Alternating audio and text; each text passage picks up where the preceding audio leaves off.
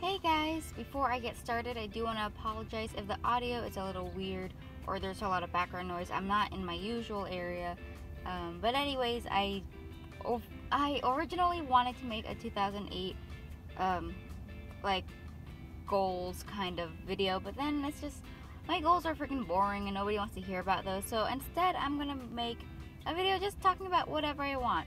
I'm going to talk about, I think, Unrequited Crushes, I guess, because I've been making a bunch of videos.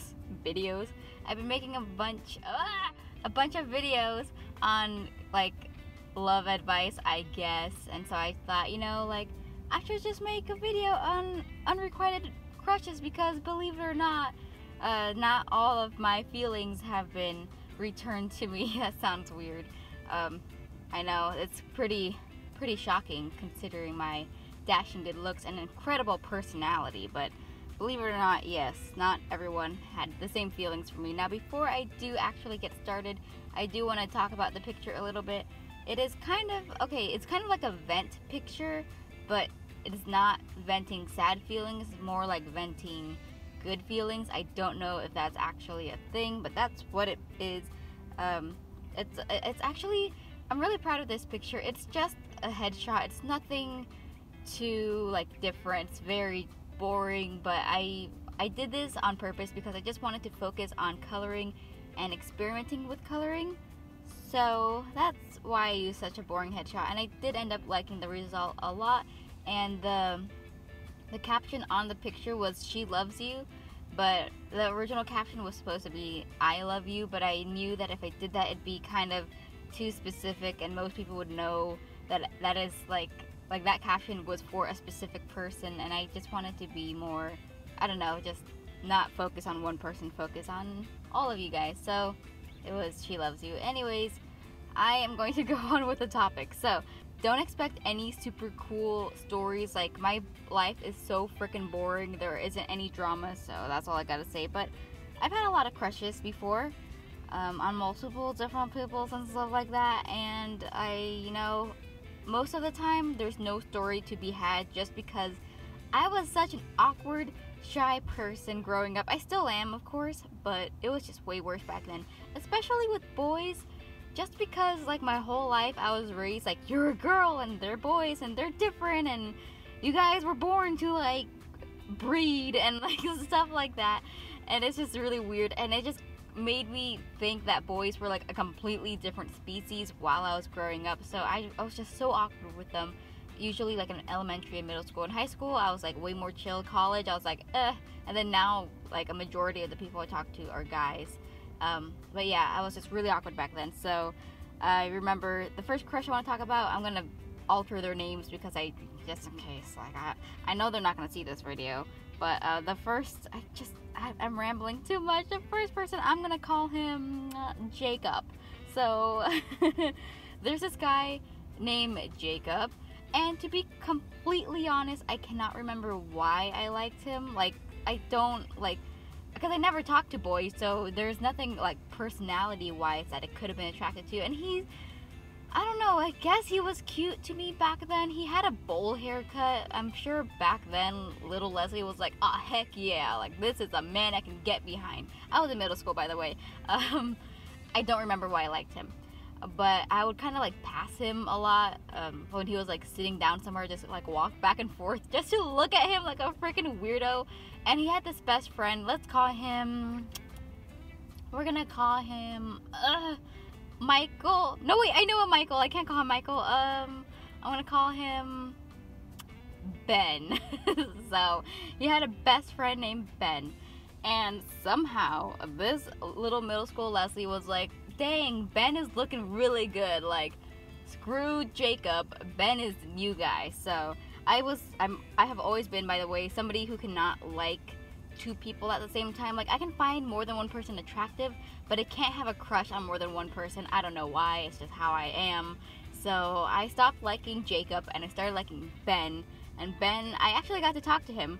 I just got over, or I tried to get over, like, my awkwardness, but I was so awkward with this guy. Like, I feel so bad. I cringe every time I think about it, because I remember I would kind of talk to him, but not really. I don't remember how. We were in the same class, I guess, and I would give him like candy because I remember it was English class, and every time, like the first 15 minutes of English class, we had to read our AR book or whatever, and if we were reading, we would get a piece of candy. Like the teacher would come around and give us candy. If you forgot your book, no candy for you.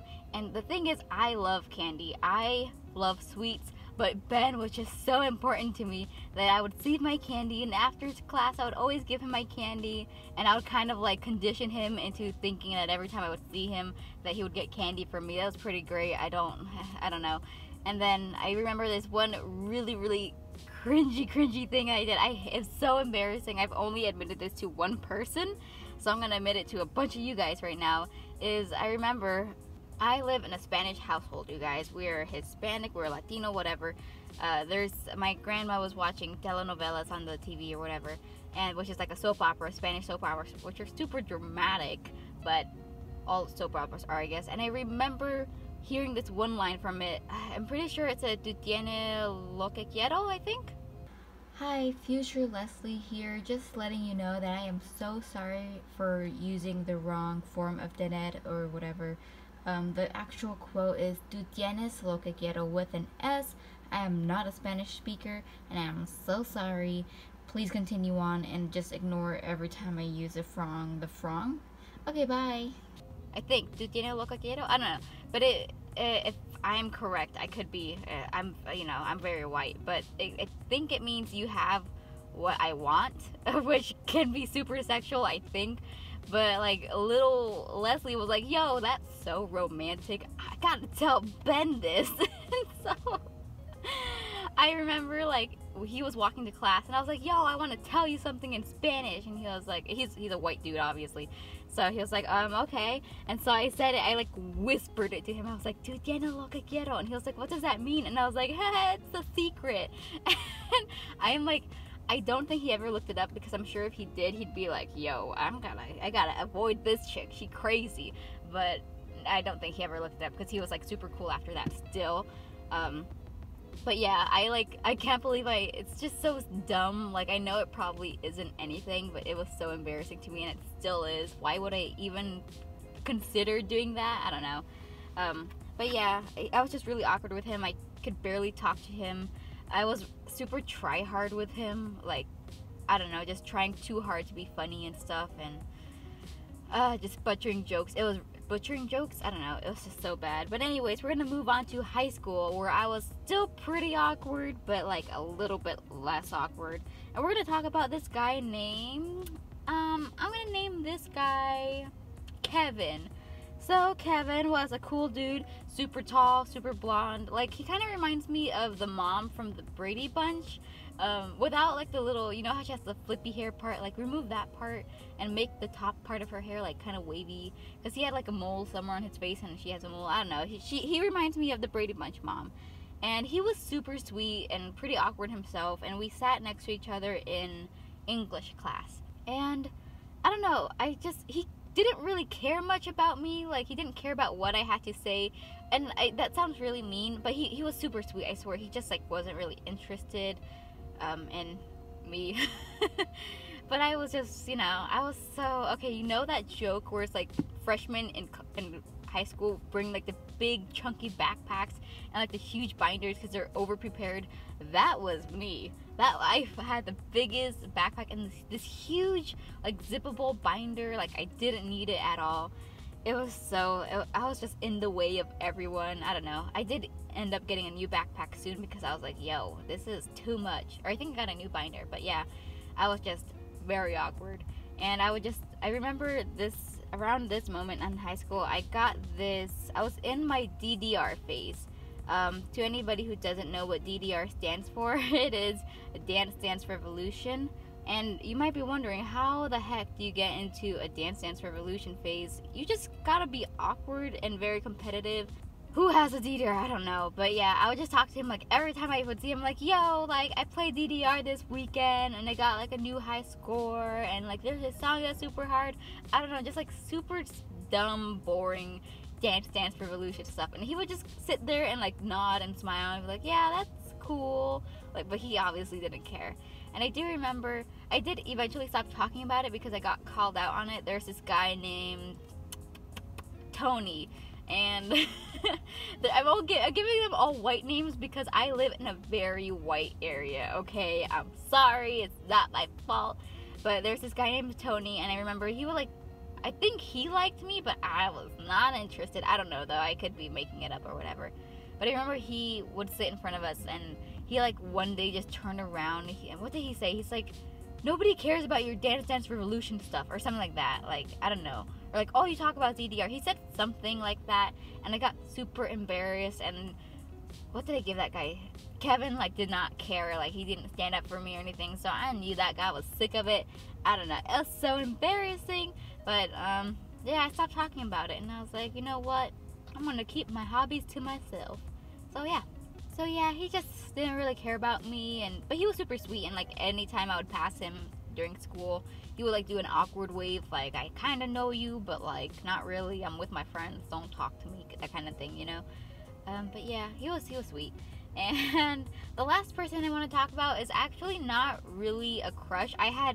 Okay, I'm gonna be 100% honest. I feel like nobody's gonna believe me, but please believe me when I say I had no, like, intentions of pursuing this dude. This was in high school again. I think it was freshman year. Yeah, it was freshman year. I was not interested in this guy at all. However, I was really interested in being his friend because I was really awkward with guys, still kind of, and I didn't have any guy friends. All my friends were girls, and I really wanted a homie. I wanted a bro dude that I can chill with. So I was, like, desperate to have a bro friend. So there's this guy, let's call him Jack. So Jack, he sat behind me in class. He was super cool. Now that I think about it, every single one of these guys was blonde. I had a thing for blondes back then. Now it's all about dark hair and colored eyes. Like, heck, F me up with that ish. However, back then, little Leslie was super into blondes. But anyways, Jack, super cool, like a super chill dude. I really wanted to be his friend.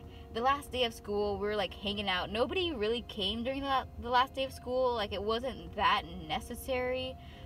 Some teachers made it, like, mandatory to be like, if you don't come during the last day, I'm going to drop off a grade. I don't know if that's possible, but yeah, they would threaten you with that. But I still went to school just because I lived a couple blocks away, and I knew it was going to be empty, and, like, we were just going to chill out. So I went, and he went too, and a couple of my friends did.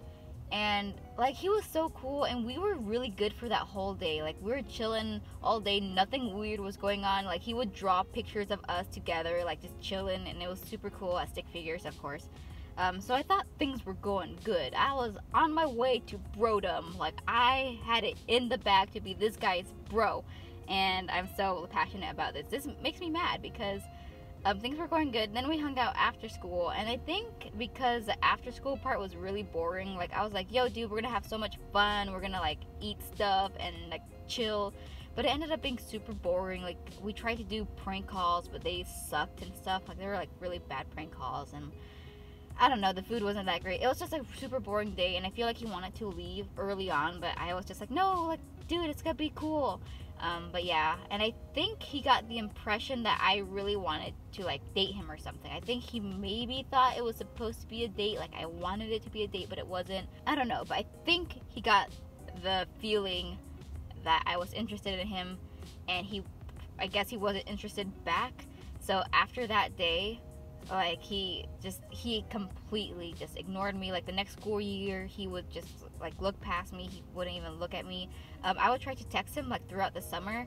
Not, like, a lot, because I kind of had a feeling it wasn't, like, going good. Like, I texted him, like, once or twice, like, just completely just ignored. Not even the time of day. It felt so bad, because I was like, yo, what happened? I thought we were gonna be, like, friends and buddies, and I don't know. But yeah, and I remember even my friends didn't believe me. They're like, oh, you liked him. And I was like, no, like, don't get me wrong. He's not an ugly dude. Like, he was okay. But I just genuinely really wanted a guy friend, because I've never had a guy friend. Yeah, and it was really upsetting. And I do remember, like, a whole year after, I was still hoping to be this guy's friend, because I remember texting him, like, it was on Easter, and I was like, happy Easter or whatever. And nothing. That was like a whole year later. So I was like, you know what? Like, it's obviously over. I did something wrong. I scared this dude off. I just gotta get over it. So I did. Yep, I never talked to him again. And it was really sad because I really wanted to be this dude's friend, but whatever. Like, I'm a good friend usually, so I think he missed out on a good friendship. But yeah, so that's pretty much my whole thing. I hope you had fun listening to this. I don't know. I know there's not a lot of drama and stuff. If you guys really want me to create drama in my life, I'll do it for you. Just kidding, I won't. Like, there's not enough, But yeah, I just, letting you guys know you aren't alone. Not everybody gets everything they want. Like, screw all those people. They missed out, okay? Look at where I am now. Drawing and talking over my drawings. What a great life I live. Anyways, I'm donezo. It's over. I don't want to think about this anymore. Thank you so much for listening. Please be good outlets for me, and I'll see you guys next week.